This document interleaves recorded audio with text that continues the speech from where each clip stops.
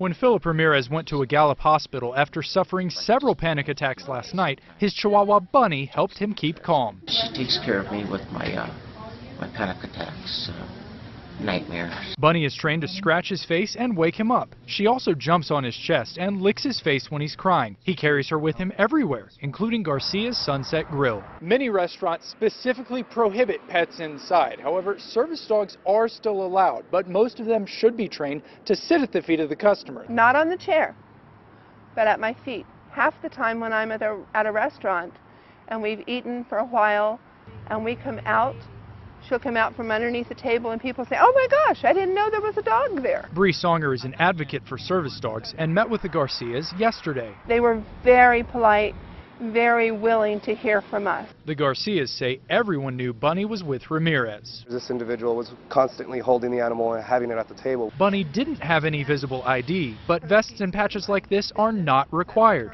Businesses can only ask if the dogs are trained for service with a disability and what that disability is. Cesar Garcia says there was initially some misunderstanding about the type of service Bunny provides, but now that he's gotten the full story, he wants to help teach others. Since we're educated about it, we want to let everybody know what we know and what's out there. And make sure everyone who comes to his family's restaurant feels welcome. In Gallup, Robert Richardson, KOAT Action 7 News.